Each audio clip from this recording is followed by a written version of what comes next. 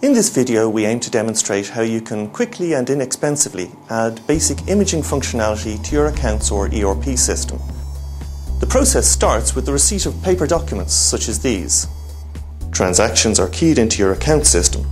Such systems typically generate a unique reference number for each transaction.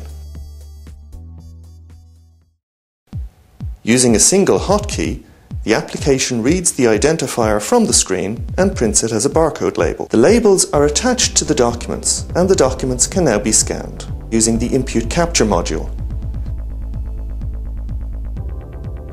The application reads the barcodes and separates the documents based on the barcodes. It can be configured to ignore other barcodes that may already exist on these documents.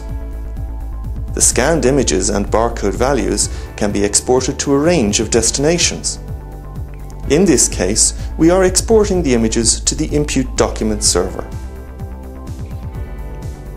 The images are immediately available in the Inpute web client, indexed by the transaction ID.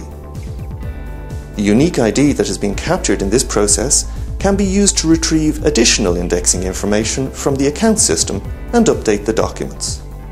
This allows the documents to be searched for by any of the available information. In addition to capturing accounts documents, miscellaneous documents can also be captured. These are scanned in a similar process, but exported to our thin client indexing application. Users can then index these documents from their desktop. Using the indexer, documents can be classified and even routed between users in a basic manual workflow. For more information on this and our other products in our range, visit www.inpute.com.